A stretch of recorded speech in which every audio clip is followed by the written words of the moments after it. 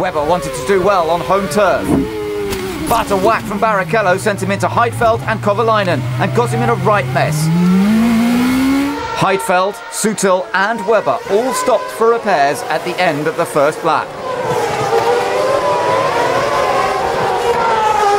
He ran wide, hit the curb and lost the rear. And that brought out the safety car. Fisichella was so used to being at the end of the pit lane, he overshot his box. 4 months had passed since Ferrari just missed out on the championship.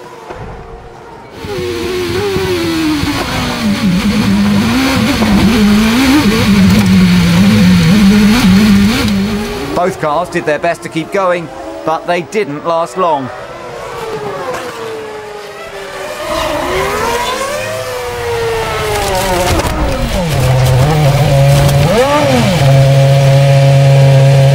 Kubica was fast on the harder tyres while Vettel struggled on the softer ones. He tried to defend but had no grip to avoid a collision. BMW Sauber felt a podium at least had been in sight. Vettel tried to keep going but it was not to be. However, his endeavours were not approved by the stewards who handed the team a fine.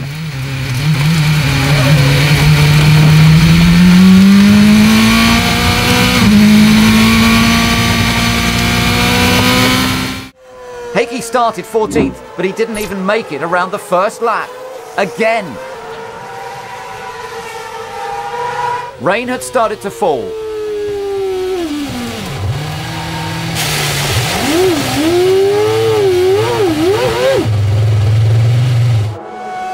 Massa struggled on dry tyres.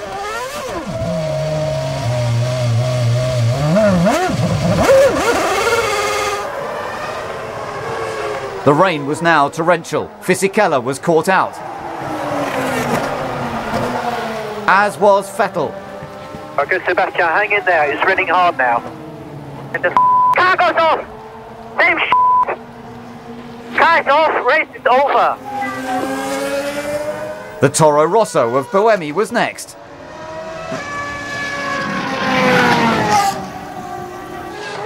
Light was fading fast, just like Hamilton's level of grip. This is undrivable. There's puddles, aquaplaning everywhere. It's unbelievable. A clever strategy meant Heidfeld only stopped once, but it didn't stop him from being caught out.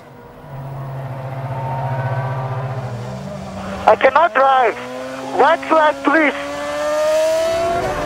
The track was beginning to resemble a swimming pool.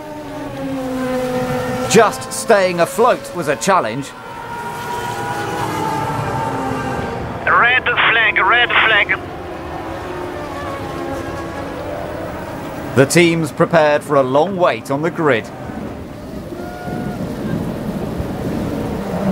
There would be much confusion and delay if there was to be a restart, but things did not improve.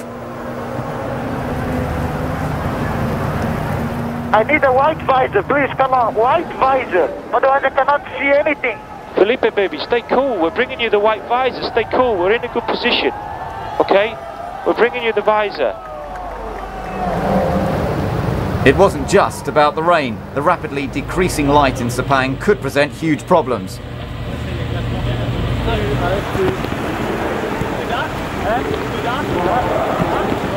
Preparations continued for a restart, but not everyone was convinced. A problem with the isolation of the Kerrs had made the decision for Kimi, to the amusement of Timo.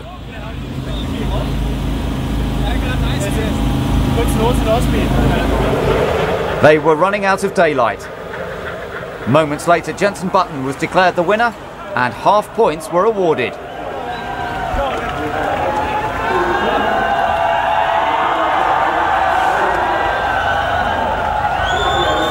Ferrari was also in turmoil. They opted to remove Kerrs from their cars following the reliability issues they suffered in Malaysia.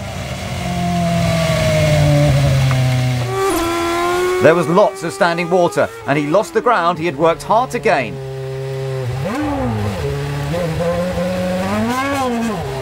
And was lucky not to get hit.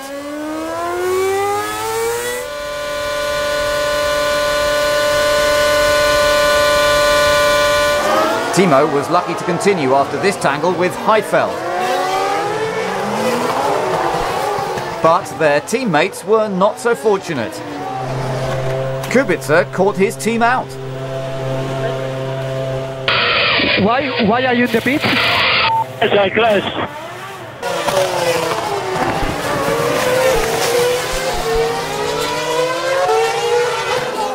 There was no room for error in those conditions, as Rosberg found out to his peril.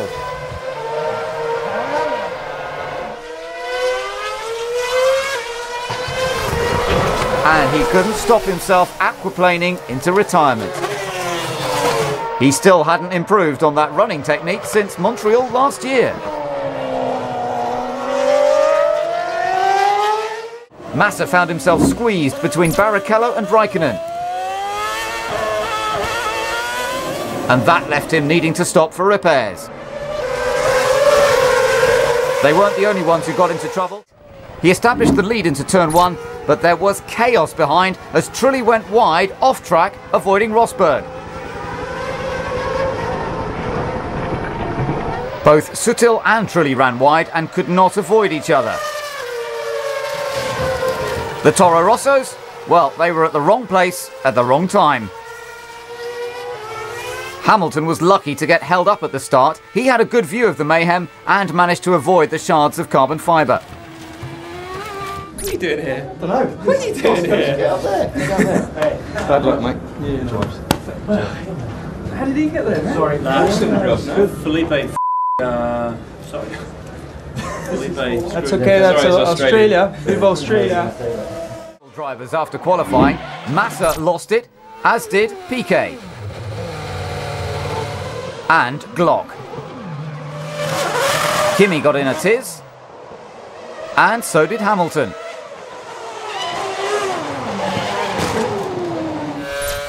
Piquet hoped a heavy fuel load would catapult him up the order.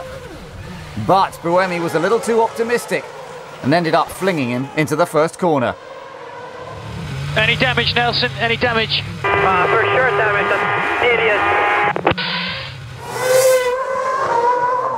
Vettel's day hadn't gone well.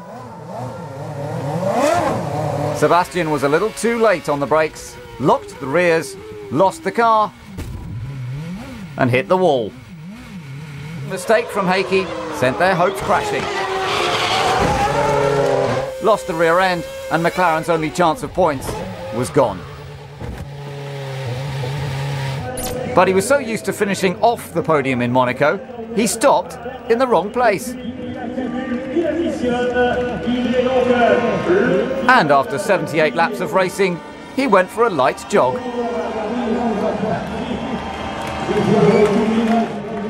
Button was going that extra mile to entertain the crowds. It's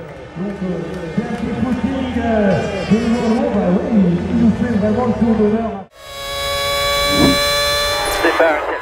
I can't even keep up with frickin' Renner in front of me. My tyres have gone off.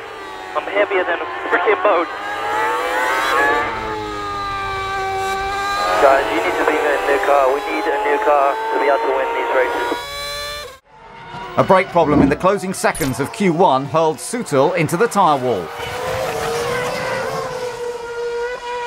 Adrian was okay, but the car was wrecked and the session red flagged.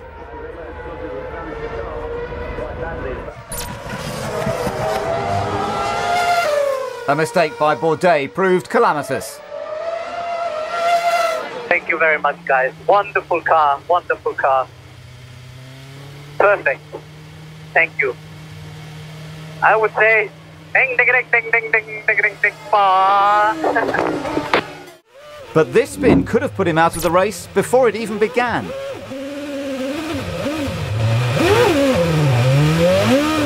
He regained control and retook 12th on the grid. The cool conditions had already made Brawn's hope of a podium more difficult, and this fuel rig problem meant they had to switch to their backup and cost them even more valuable time. The long stop dropped Rubens back to 5th.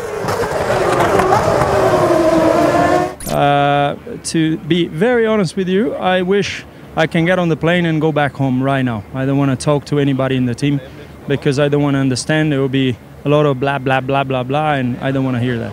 You know, Rubens had the 11th fastest time of the race today. You can't win a race, whatever strategy you have, if your best lap time is the 11th quickest. It's not possible.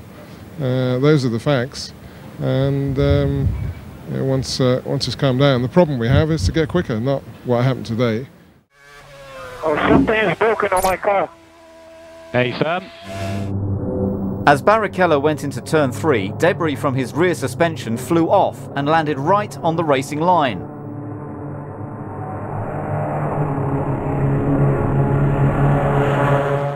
Massa had already made it into Q3 and was just a few seconds behind the Brawn. He went hurtling into the path of the errant spring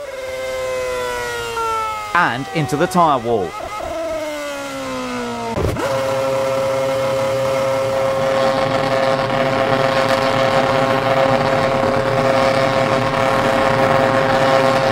The spring hit his helmet just above his left eye,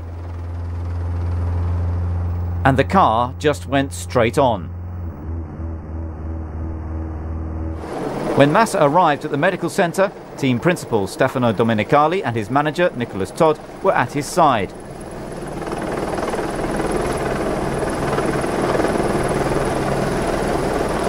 I need to come in, I have a puncture.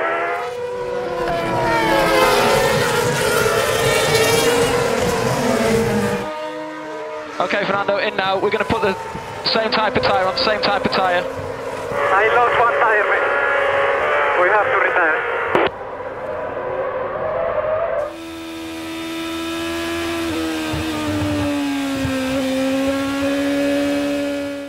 Renault's problems continued in second practice when Alonso and Heidfeld came to blows.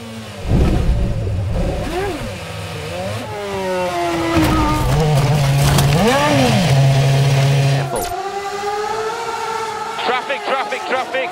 Good. No, keep going. Push him. Kick. But not so careful as to let Grosjean past, cross the white line and earn a drive-through penalty.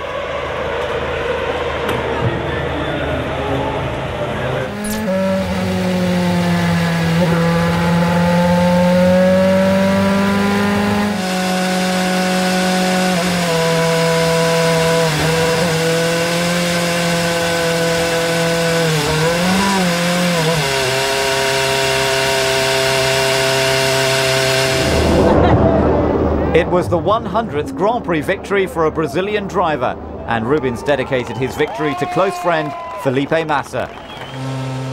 Ferrari didn't expect Luca to match Massa, but hitting Sutil's stationary car in Parc Fermé was the end of what could only be described as a bad weekend.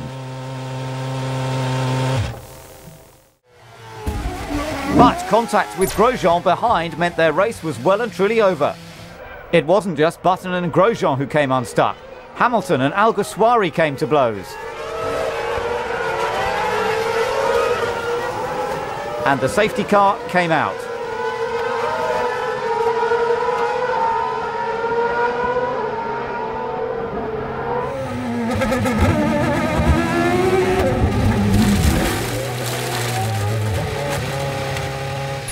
Rubens, you're on fire. Make sure you stop the extinguisher. But you're seriously on fire, Rubens, like properly on fire. P0 if you haven't got out already, and I wish you had. But his Ferrari debut didn't quite go to plan. A mistake in Saturday morning practice cut short his running, but he still managed to line up 14th. Sutil supermarket-style parking sent a mechanic sprawling.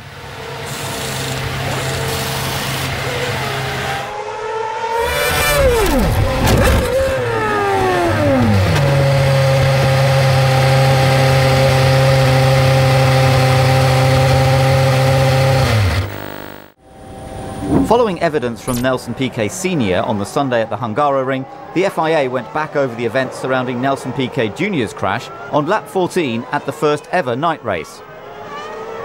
Alonso started 15th and pitted on lap 12. 2 laps later, Piquet crashed exiting turn 17 and brought out the safety car. As Alonso had already pitted, he made up lots of ground and later went on to win the race. Just days before the hearing, Renault announced that they would not dispute the allegations and that its managing director, Flavio Briatore, and its executive director of engineering, Pat Symonds, had left the team. The FIA went through the radio and telemetry, interviewed top personnel, and concluded that the three had conspired to cause a deliberate crash. Renault received a suspended disqualification from F1 and were ordered to pay costs. Flavio received a lifetime ban, Pat Symonds a 5-year ban, while Piquet received immunity in exchange for volunteering his evidence. Unfortunately for the team, the story just would not go away, and a crash on Friday in the exact same spot for Grosjean was ironic, to say the least.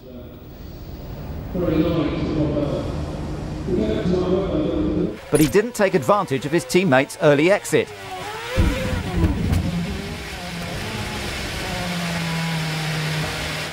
He took a chance, but it didn't exactly go to plan.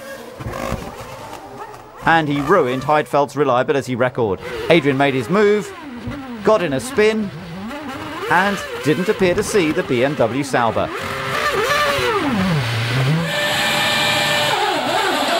A flashback to Massa last year.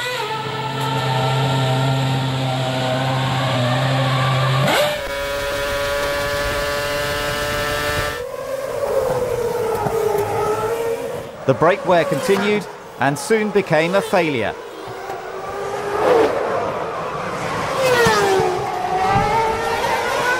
Singapore proved troublesome for all the championship contenders.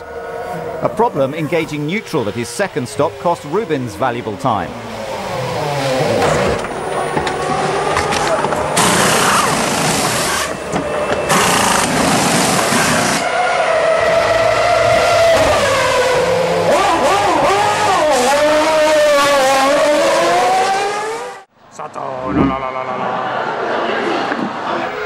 The rain cleared on Saturday, but in Q1 the chaos had just begun. A quick fix from Toro Rosso got Buemi back out. Kovalainen was lucky to catch the car and avoid the gravel.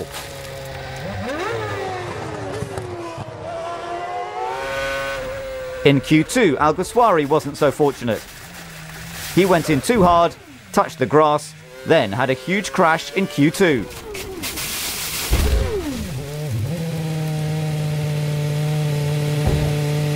But another accident for Buemi in Q2 was pushing it for Toro Rosso.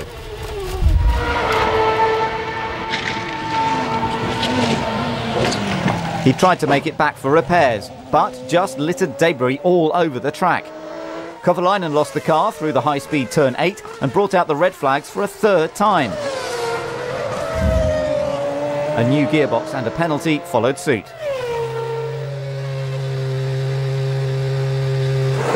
Webber was in for his second pit stop in 2 laps thanks to a loose headrest. His team opted for a highly technical solution: sticky tape.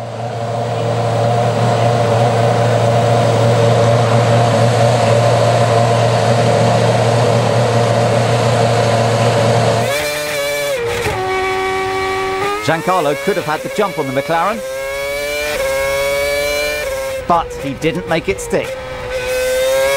Suzuka's barriers seem to have a magnetic attraction for the Toro Rossos.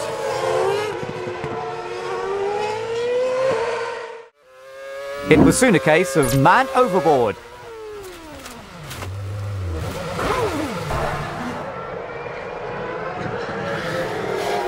Grosjean was left with a sinking feeling in Saturday morning practice. When the session restarted, visibility was terrible and the swamp-like conditions caught many drivers out.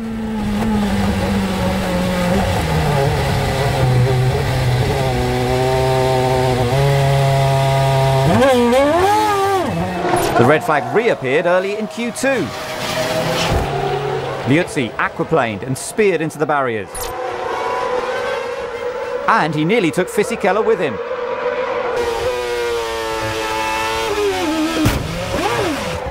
And poor Alonso was just in the wrong place at the wrong time.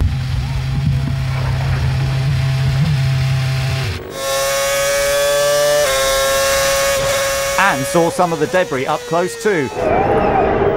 Their race was finished, but it was just the beginning of Jarno's anger.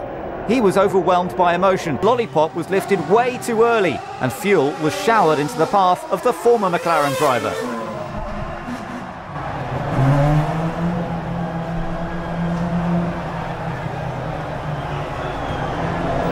The Brawn mechanics took over where the McLaren guys left off, while Heikki got a 25-second penalty added after the race for the unsafe release. The flames burned themselves out and Kimi continued, but not without suffering sore eyes as he left his visor up.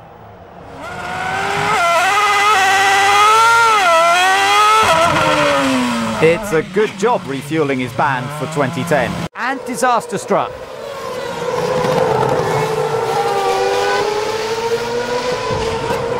Kazuki was incredibly lucky not to be hit by the cars behind.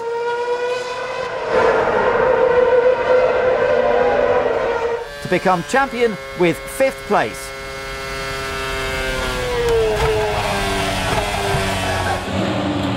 The result ensured Brawn secured the Constructors' title as well.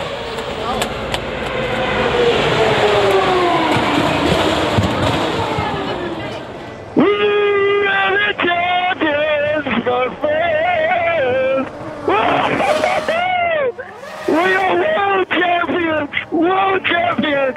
Woo! Unbelievable, mate. It's just sinking in. Absolutely fantastic. Oh, thank you so much for this season. It's been ups and downs, but very, very emotional. Thank you so much, everyone, and congratulations to the whole team. You've been magnificent all year. Well done, Jensen. Fantastic. It's been a hard way of doing it the second half, but we got there. Fantastic. Well done. And get back here quickly for a bit of champagne.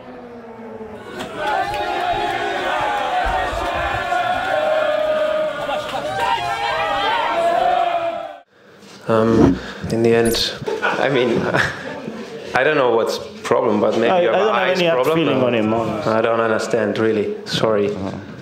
I think for all your sakes, we'll stop that now. Ferrari took inspiration from Vettel one step too far. His team weren't ready, and with race leader Vettel about to pit, Red Bull were not going to service the Toro Rosso. A little confused maybe, but the Red Bull mechanics weren't phased. Yeah! Well done, Mark! Great drive! Brilliant! Button's tremendous achievement ensured back-to-back British champions. Vettel showed he has huge potential, Lewis stayed ahead of Kimi, and Rosberg scored all of Williams' points. Alonso did what he could in his last season for Renault. Kovalainen struggled to match his teammate. Heidfeld was happy to nudge ahead of Kubica, and Buemi had a good first season. Sutil was unlucky not to have scored more. Kobayashi impressed in his 2 races, and 6 drivers failed to score.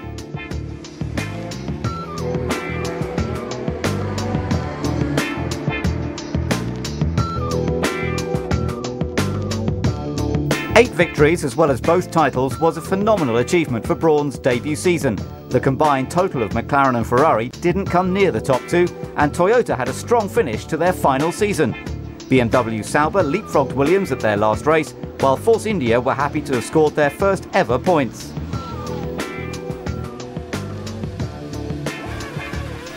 But the season belonged to Jenson Button.